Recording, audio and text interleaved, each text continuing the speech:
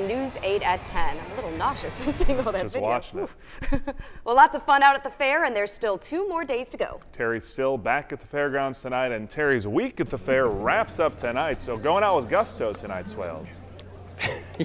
You've heard of extreme weather? Well, tonight it's extreme entertainment. This is Dallas and Nick, and this is part of their act. These guys are fantastic jugglers.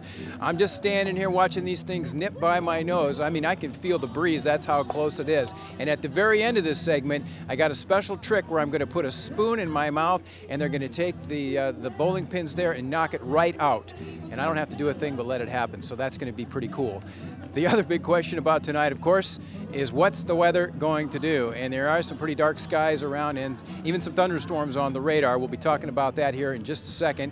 Did want to mention the high temperatures today because we did reach 84 degrees, and that combined with the humidity, which is up there today, has made for some unsettled conditions. And